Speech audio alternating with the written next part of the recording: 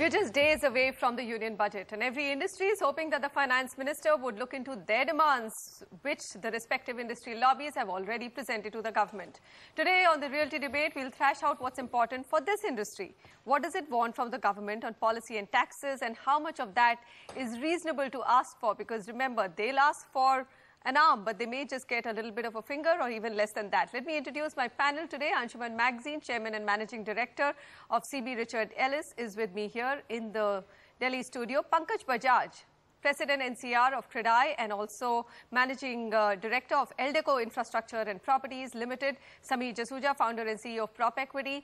And Avinash Narvekar joins me from Mumbai. He's Partner Tax and Regulatory Advisory Services for Infrastructure and Real Estate, Ernst & Young. Gentlemen, thanks very, very much for joining me here. So we will, of course, look at the budget demands and move beyond that because there's a lot to talk about when it comes to real estate in the country. But let's just start off this discussion with the biggest demand that the industry has and has had this for a long time, which has declared housing as an infrastructure, give it that infrastructure status. I'm going to come to you, Pankaj, first. What does it really do? I mean, for a common viewer, I know a couple of industries, it's not just real estate, but there's logistics, there's hotels. All these industries have been lobbying to get the infrastructure status. First are the direct results of being classified as infrastructure. The first thing is you will get income tax exemption on your profits under Section 80IA of income tax, and that hopefully would translate into lower prices for the end customer and greater offtake, and everybody benefits. The second is access to cheaper sources of funding, and that is a very big issue for the industry right now. All sources of funding all taps have been closed at the moment, whether it is equity, the primary equity markets are in the dumps, the secondary markets for real estate at least are not doing well. Private equity sources are also, they're very difficult to access. External commercial borrowing is not allowed in real estate. RBI frowns upon banks lending to real estate developers for the moment. Right. So if we get infrastructure status, banks do earmark certain funds every year to be lent to the infrastructure sector at low rates of interest. That is going to translate to cheaper and greater access to funding for developers and hopefully translate to better supply and lower cost to the end customer once again. So it's an important demand, Anshuman. I mean, but it's not something that can come in so easily because it also means that the banks then have to lend to another sector, prioritize that and earmark more funds for that sector.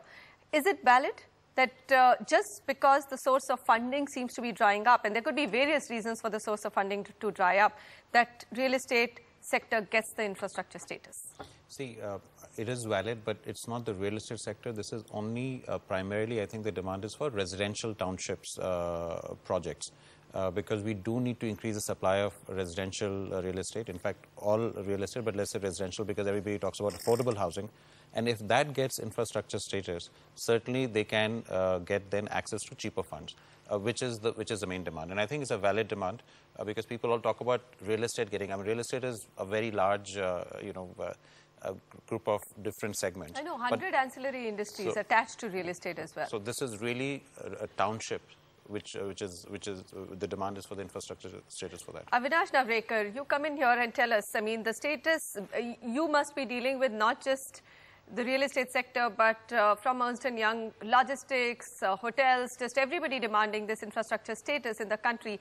How valid is it for the government to actually look at some of these demands and just, from what Anshuman has said, at least for affordable housing point of view or to enlarge that supply, give housing and infrastructure status? Yeah, I mean, it's been a long-standing demand of the industry, various industries actually. Like you said, within real estate, there are several sub-segments as well. I think it's very unlikely that the whole sector will get industry status. That demand has been made several times in the past by the industry forums as well. It's obviously about, having more liquidity, providing more liquidity to the sector. So if you provide industry status, the risk weightage which the banks apply goes down, the interest rates goes down, more availability of funds. The RBI has always been hawkish about, an asset bubble being created. They come out with several measures in the past. I think somewhere some of those have helped, so there's no lending for buying land, for example. So that's anyway going to stay, I suspect, over the medium term. But at least for the other bits, the construction financing, loans to even the home buyers in that sense, I think that's certainly a case, especially in the affordable segment, to look at it. Whether RBI looks at it, I guess that's a big question. They haven't considered it favorably in the past. But I think a valid demand to make. Sameer, an interesting point that Pankaj made was that the cost of housing could go down because developers will have to pay a little bit less on income tax. They will have cheaper source of funding, and therefore the cost of homes themselves will go down. But you and I have been doing this show now for 3 weeks, and we figured out that cost of homes never go down. I mean, this is not something that developers will be very willing to part with to the customer. Maybe on the supply side, as Anshuman said, things could ease up, and that's what Pankaj also said.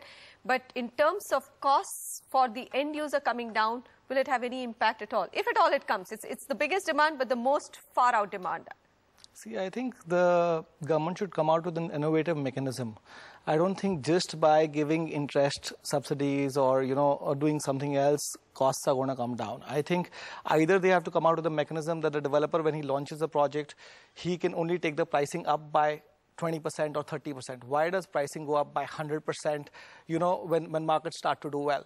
So according to me, just giving it an industry status by giving it a lesser interest or by doing other stuff is just not the only solution. You have to look at other innovative stuff.